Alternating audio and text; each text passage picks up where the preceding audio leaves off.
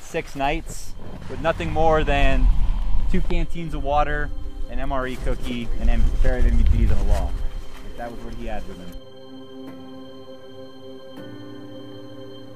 So you have a niece, a daughter, a wife, a dog back home, your mom, your dad, whoever it is, right? That's going to be your thing to focus on. MTX is the entire battalion going up into some pretty hard weather conditions and terrain and learning how to operate at the individual level all the way up to battalion level.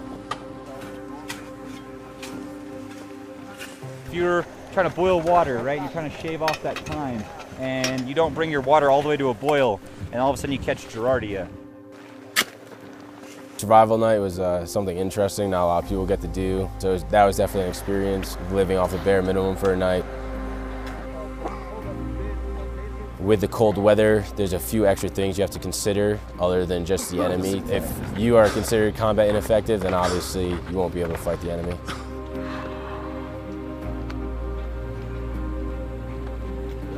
Our first company tactical movement down the mountain where we had to go and secure an LZ, it was good to have the whole company working together in each individual platoon.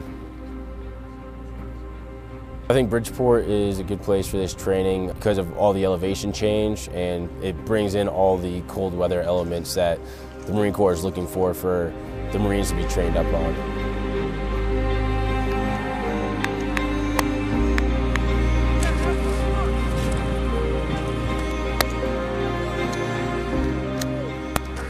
For myself and 3-6, once we leave here at the end of February, we'll be going down to 29 Palms in California and doing a ITX with 2 ranges.